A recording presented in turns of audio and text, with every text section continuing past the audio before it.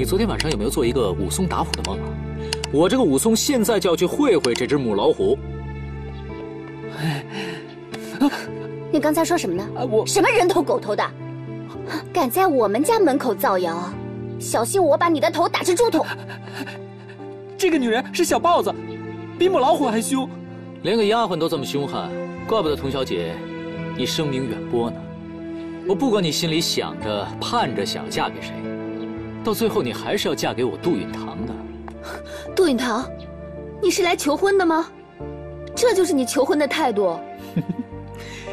我的确是来求婚的，只是我杜允堂的求婚方式比较与众不同吧。不管你答不答应，我也觉得无所谓。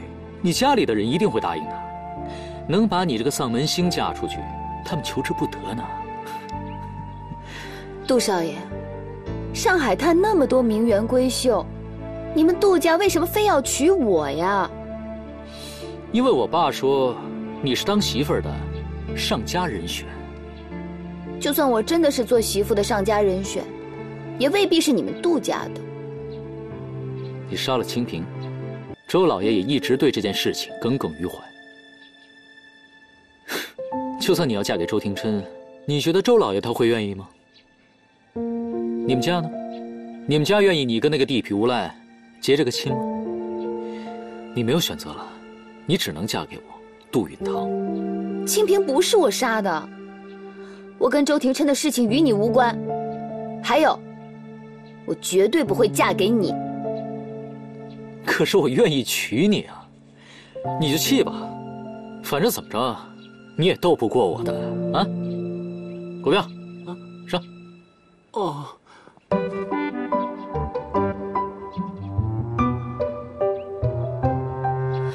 杜允堂，你要干什么呀？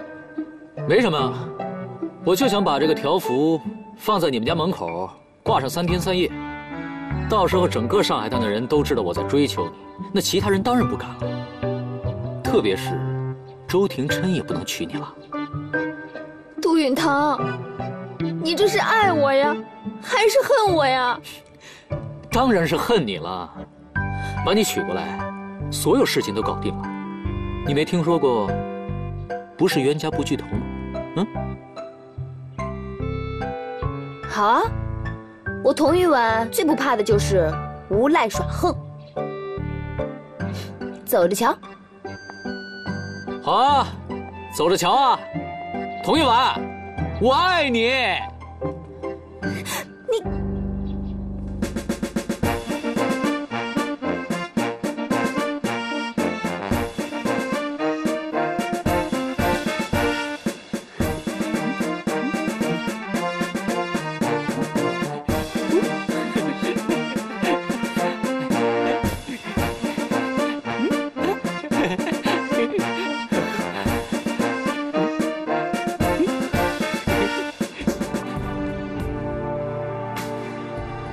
龙妈，别收拾了，出了这个门，我就直接进鬼门关算了。太太啊，您千万别这么想，您还有允堂少爷呢。可怜我的允堂，他才6岁，6岁的心里隐藏了那么多的心事，他那些话比刀子割我的心还难受。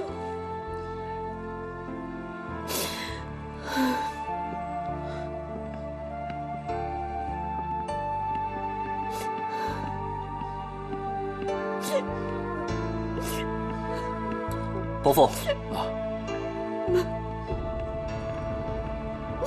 我从朋友那里得到消息，令爱跟着他的养父母去了惠州的亲戚家，那边正在打仗，现在不好联系。不过没关系，我会找一个可靠的人把他带回来。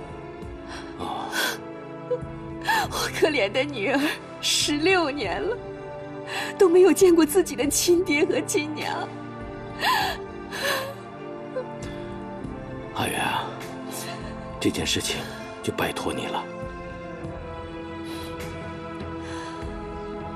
对了，我还没给他取名字，我就给他取个名字叫若欢吧。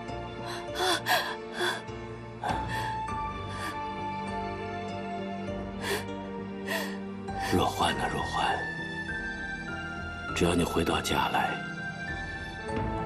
爸爸一定会弥补这10几年来对你的亏欠的。伯父，您放心吧，我一定会把他带回来的。那我就告辞了。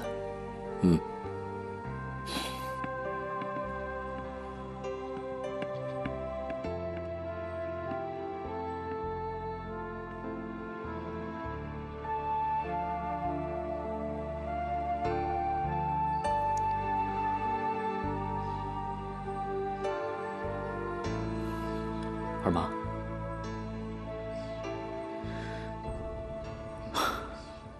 我代表我妈向你道歉。我希望爸你，以后不要再追究这个责任。我也很想原谅，不追究你妈，一家人嘛。可她竟然做出这种事，你让我能原谅她吗？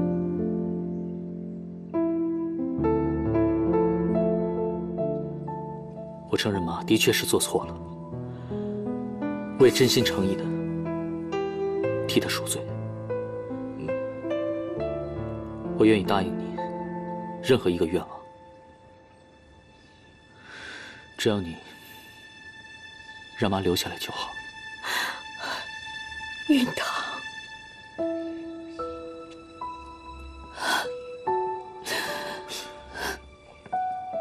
任何愿望。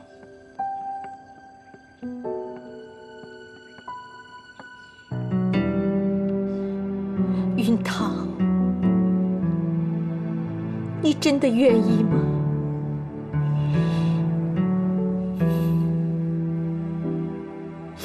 好。第一，打消离开杜家的念头；第二，马上娶童玉婉为妻。